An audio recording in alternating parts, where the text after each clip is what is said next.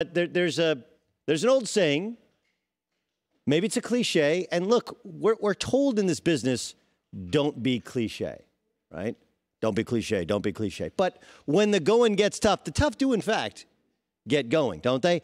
Defense does, in fact, win championships. Now, we could sit here and go, well, Doug, the Niners' defense is the best defense in the league. They didn't win a championship. Yeah, but the Chiefs don't come back and win that game if Chris Jones doesn't bat down a couple balls, if they don't get 4 consecutive stops when down 10 in the Super Bowl. Defense does win championships, right? We rave about the Golden State Warriors and their shooting, but during their championship runs, analytics would tell you they were, with the exception of 1 year, the best defensive teams in basketball. So cliches can be true. Matter of fact, they are generally true. They're just overused expressions. Here's one. Necessity is the root of all invention. I screwed it up again. Did I screw it up again? Take 2. Necessity is the mother of all invention. Same thing, really, right? Finally nailed it, Gottlieb.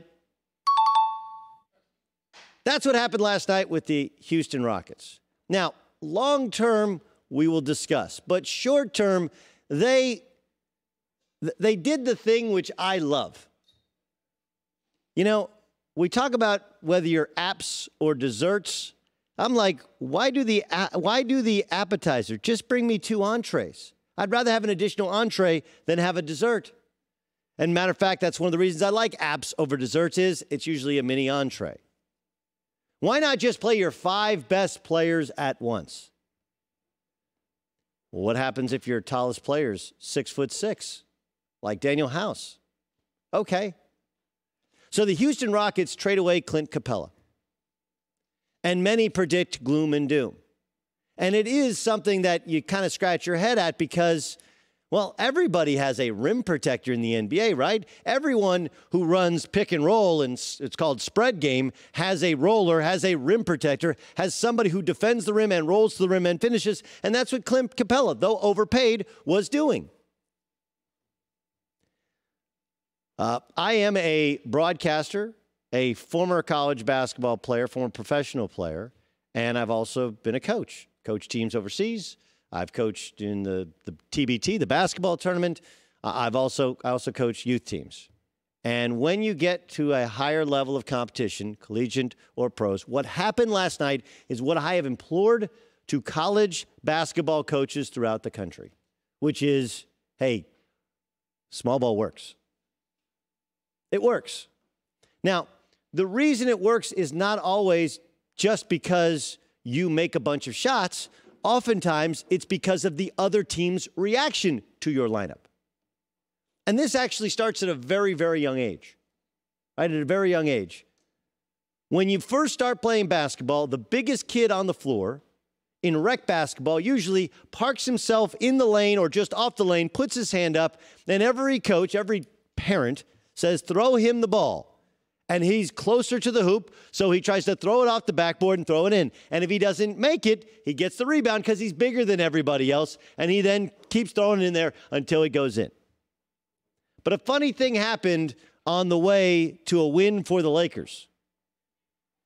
See, look, I'm not a believer that all analytics tell every bit of the story. But analytics tell a portion of this story, which is really, really important. Doug Gottlieb in for Colin. This is The Herd on Fox Sports Radio and Fox Sports 1. The Lakers played right into the Rockets' hands. See, what happens when you have a diminutive lineup and you have LeBron James or you have Anthony Davis is you say, get down there, post up, we'll throw you the ball. Because that's what we've been taught for the last 30, 40, 50 years, right? It's a mismatch. When I played professional basketball, if I was caught on a big guy, you would immediately hear the bigger player say, mouse in the house, or just mouse. I got a little guy, give me the ball. And they'd give you the ball, and you felt like that was assured too. Analytics tell us a completely different story. They tell us that shot in the post is actually an inefficient shot. If you like numbers, .777 is a post-up shot in the NBA. Guys practice it less, and even when they become, lights out scores like Anthony Davis, All basketball players will tell you, you're allowed as a smaller player generally to be more physical, which makes a higher percentage shot a little bit lower percentage. But here's what analytics doesn't tell you. It doesn't just hurt you in the first shot. It hurts you because you stop running your offense. You know, that thing that you've been working on since the beginning of training camp? All those sets, all those ball screens, right? The ability, LeBron James' best attribute is not as a post player. It's playing what's called downhill, going towards the basket. Well, when you're thrown into a mismatch in the post, that goes away. It just does.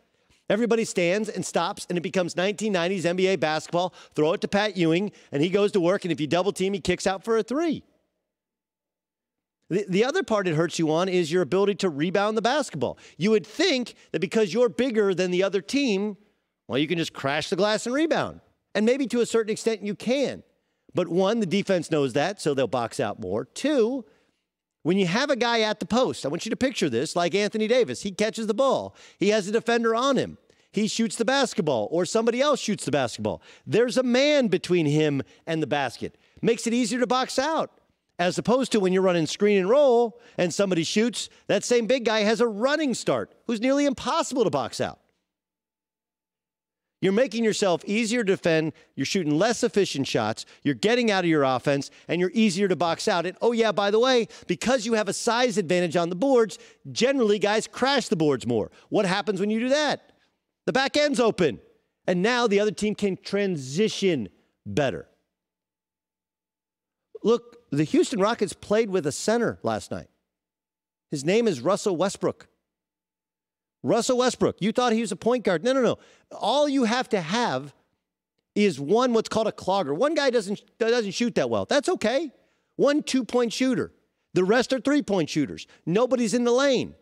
It makes you really hard to defend. And instead of having Clint Capella and Russell Westbrook, two cloggers, if you will, two guys who clog up the lane, who can help on James Harden, who can help on different drives, who can help rebounding, now there's no help. If you help, he kicks off, they shoot a three. Yes, the game plan is to expose your mismatch and to beat you off the dribble and to find your big guy and beat him like they beat Kyle Kuzma last night. Your weak defender, sure, on offense, but it actually takes you out of your offense at your own end. All that stuff, all the plays you practice, they all go out the window because you're like, we got a mismatch. That was from Spectrum Sportsnet. After the game, Frank Vogel going, that's the understatement of the year. It actually screwed us up on offense that we had a size advantage every time down the court, and we tried to take advantage of it. Played in their hands. Meanwhile, when you play small, your shooting percentage is better, your turnovers are lower, your three-point percentage is better, and you know, most importantly, you know what your weakness is, so it's easier to at least know how they're going to attack you. Necessity is the mother of all invention, and the Houston Rockets were stuck. They were stuck, right? They couldn't play any other way and they tried with Clint Capella, they've tried with stretch bigs. They've tried all this different, Chris Paul, Russell Westbrook, it wasn't working. You know what, the hell with it. Let's just, instead of having a small ball lineup at the end of the game, like the Warriors who had their death lineup, what if we did it the entire game? Dr. Oz had a New Year's resolution for America. You guys know who Dr. Oz is? He's like America's doctor. And he said to stop eating breakfast.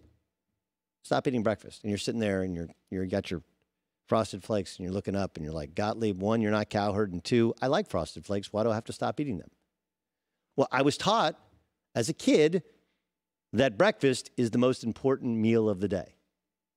In addition to breakfast foods generally being filled with carbs and sugar, right, which is even more carbs, right? Because, think about breakfast food, right? Between cereal, which is carbs, or pancakes or waffles or whatever. Sure, you can do what Shannon Sharp does if you have discipline. He eats egg whites and oatmeal every day for 20 years. Ask him. It's amazing, right? But most people don't.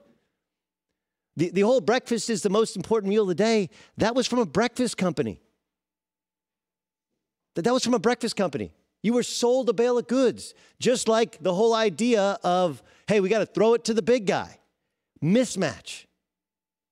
Yeah, well, it's actually better for you to not eat breakfast and to get right to the substantial meals of the day if you want to do the fasting thing or eat quality foods.